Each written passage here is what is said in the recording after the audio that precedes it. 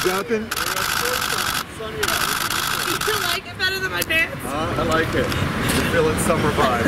I wanted to ask you, Drake is calling Bun B's burger the best burger he's ever had.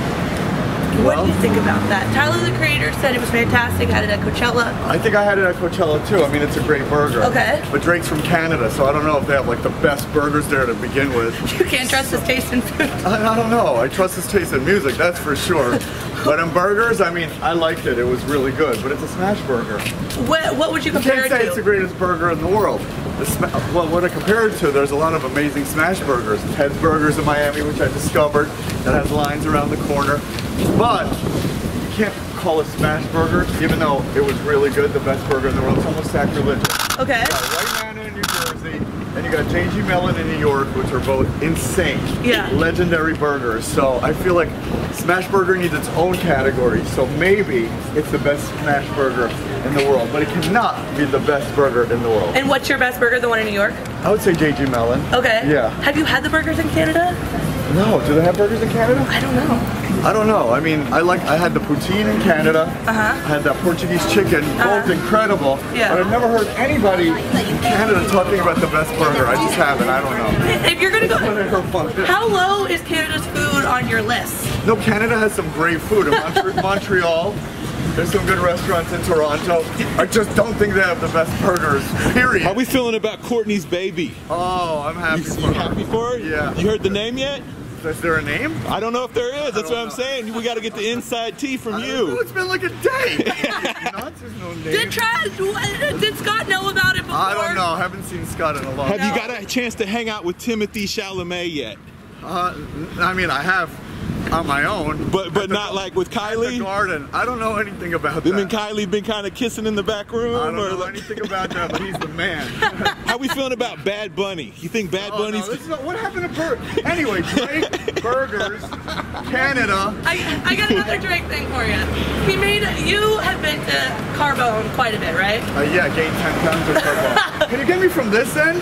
Get me the front end. I like walking backwards. I got you. I run into things. No, if somebody's in back of you. You're gonna get me? I am gonna get you. Alright, okay. So Drake created a candle with Mario I heard they're Carbone. amazing. Wait, I don't know about that one. I know he's got candles, but I don't know about that one. Drake has a candle with Mario Carbone. Okay, what does it taste like? Garlic bread or the rigatoni? Ravioli. How do you feel about food and candles? Is this a good idea? Well, I like that, but if you're gonna do a candle with Mario Carbone, you gotta do the rigatoni. Okay. The famous pasta. Yeah? Are you sure it's ravioli? It's not, you're wrong. There's no way. I don't know how to pronounce it, but ravioli sorrentina. I'm not sure. Okay, that's... Sorrentia? I mean, they're known for their amazing rigatoni. It's weird. Okay. You know what I mean? Is it a good idea to make a food candle, though? Like, if you bring a woman home... like cotton candy. You bring a woman home and you want to light it and it smells like food? You went back to the side. Yeah. You don't want to look backwards. No, you gotta... back! Come on, I want to look decent from the front. All those side angles are freaking me out. Wait, you got me so screwed up. I was going to Air One to get something.